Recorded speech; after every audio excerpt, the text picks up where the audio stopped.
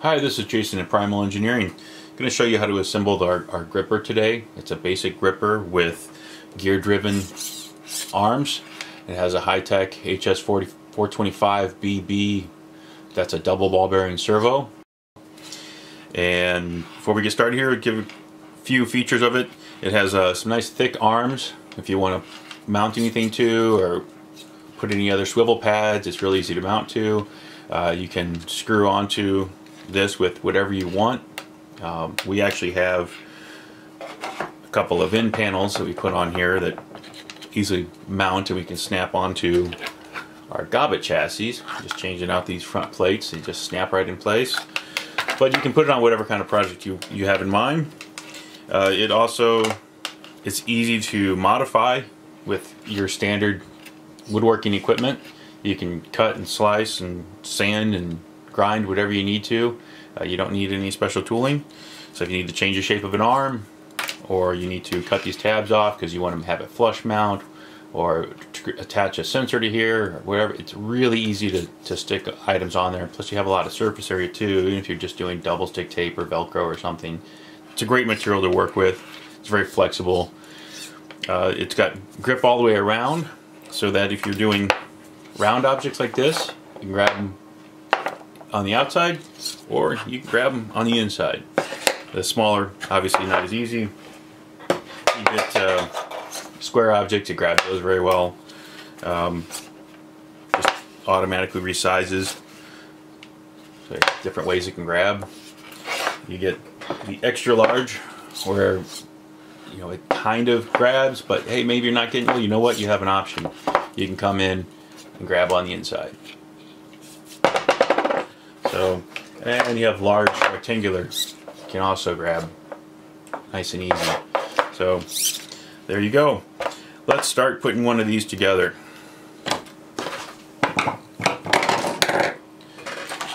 It comes bagged up. You'll need a number 2 Phillips screwdriver. You need a number 1 Phillips screwdriver. And I'm just going to use a Sharpie to mark a reference point. But you don't need that for the assembly. So I'll just unbag this and start putting this guy together. We have a hardware bag. Got some foam grip.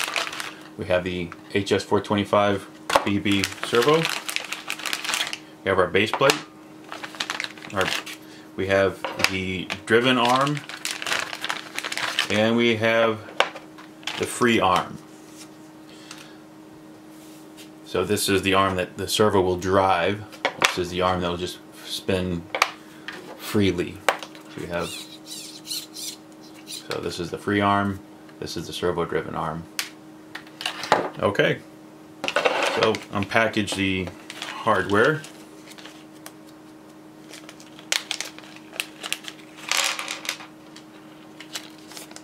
Okay. In here we have the pivot bushing. We have a T-nut. We have 4 number 6 by 1/2 inch truss head sheet metal screws. We have 4 number 2 by 1/2 inch pan head sheet metal screws. And we have a number 6 by 7/8, I believe, flathead machine screw. Okay. Open up our servo box. There's some extra parts in here, different horns and screws and hardware. You will not need those for this. I'll just set those aside because you never know when you're going to change your mind on your project. Okay, so here's the servo. Let's get started putting this together. So the first step, we'll put the T-nut. Oh, actually, you know what? First step, we're going to put the grip on first. That'd be smart. So this, it's just got an adhesive backing on it. So you just start to peel it.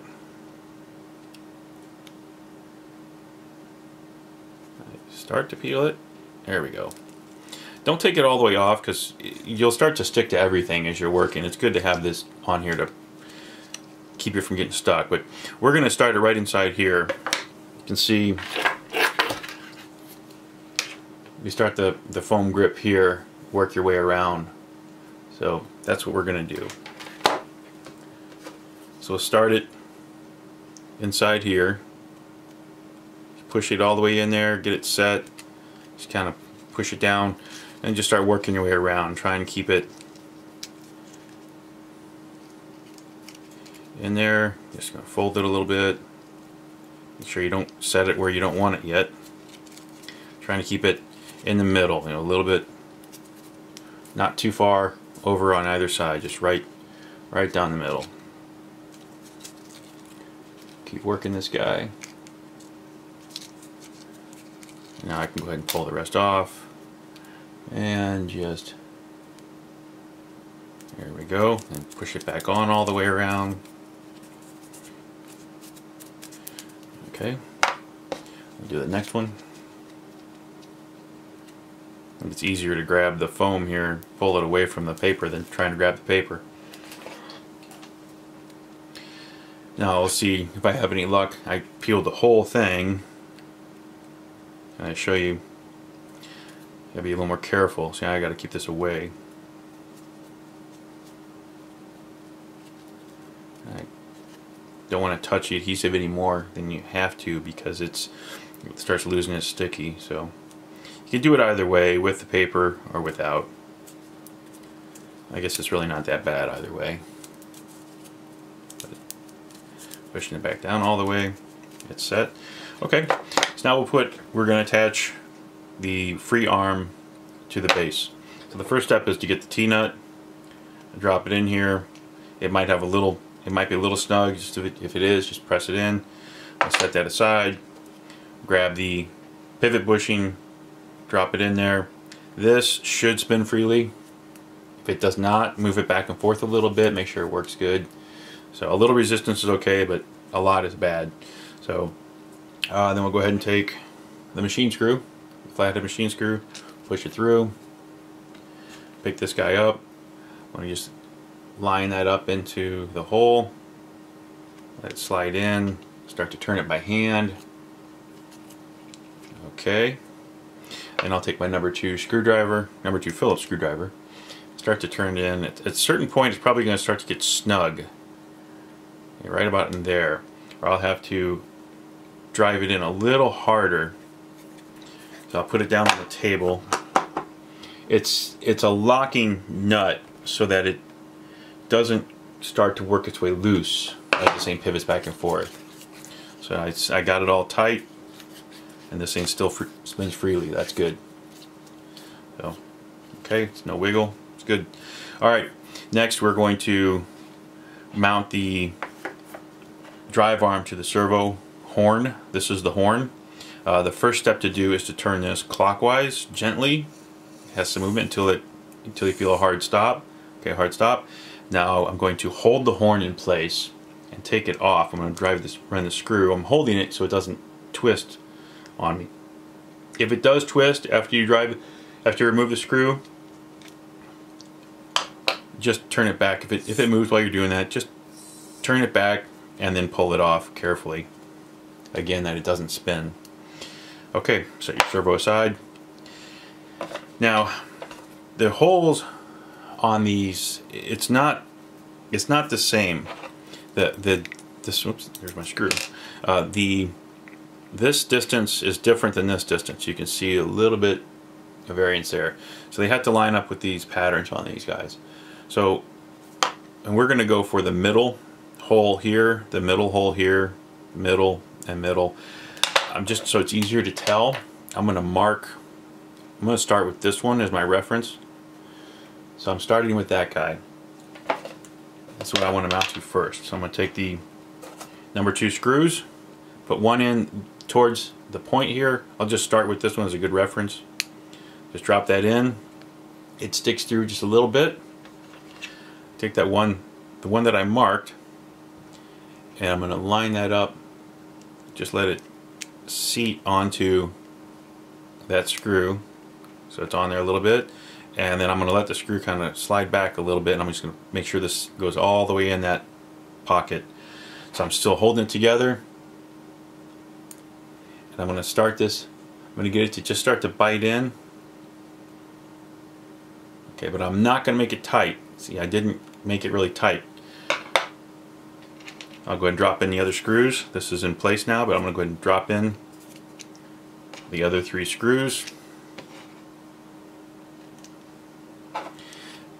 And I'll just start each of those. Again, I'm not tightening it down, I'm just making sure, I'm just basically driving the screw to the arm, but not tight. So once they're all set, and see, they're not even sticking through. Once they're all set, now I can start to drive them in one at a time. And what I'm going to do is actually drive it in till it goes flush into the arm. So when we're done, we want it to look like this, where it's driven in all the way, so it's flush. It'll countersink in. So like I said, this is an expanded rigid foam, so it's rigid, but it's still kind of soft like wood. So I can drive these screws in, and I'm just don't have to do too much pressure, and it goes flush. So this is probably easier to do down on the table, so you can push down with the more easy, consistent force. You don't accidentally slip and stab yourself. I'm not pressing that hard, but you know, for those that may be new to using hand tools, if you do slip off, it kind of hurts. So keep it down on the table. I'm just doing this so it's easier to see.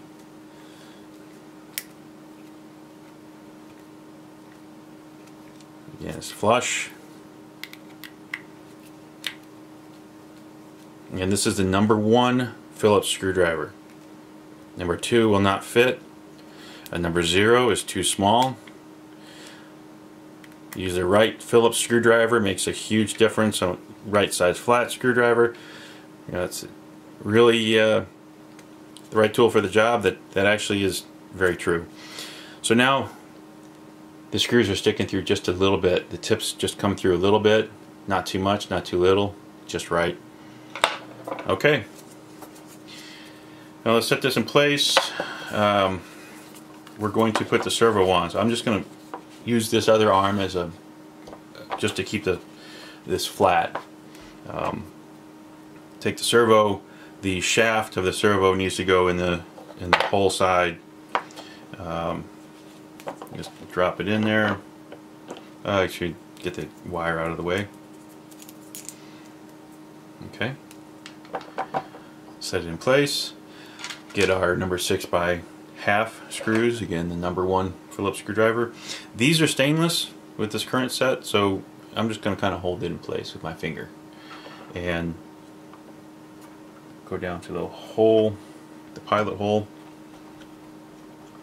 Get it started. There's pilot holes in there, so I'm just starting to screw in there.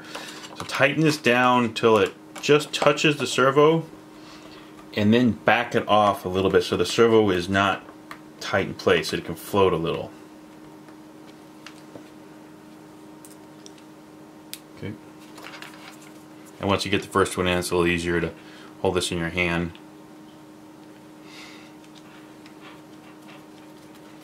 So I'm going to take it all the way down to the servo, and then just back it off just a hair.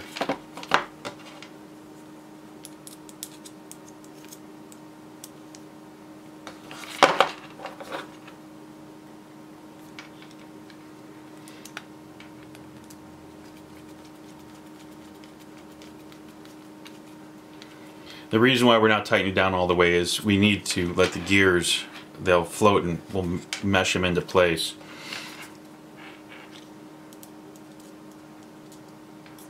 Oops.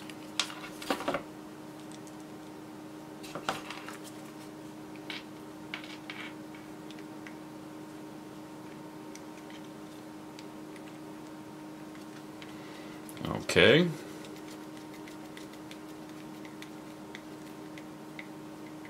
Okay, so I still have some, I got a little too tight over here. Yeah, now it's still got, it can float around. That's what we want. Just ease it on there without causing it to rotate anymore.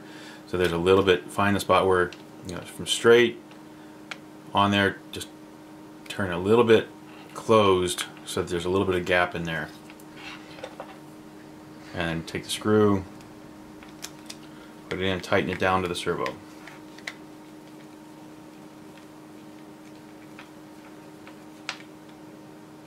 Okay, now we go close it up, hold, we're going to grip this and squeeze these gears together, and we're going to then tighten the servo in place. So just grab here and here. So I'm not touching the other arm, I'm touching the base. So from the arm, the driven arm to the base. So I'm just going to grab like that, jiggle this a little bit, make sure it's in a happy spot, and then I'll go ahead and start snugging those up while I'm holding this tight. Oops.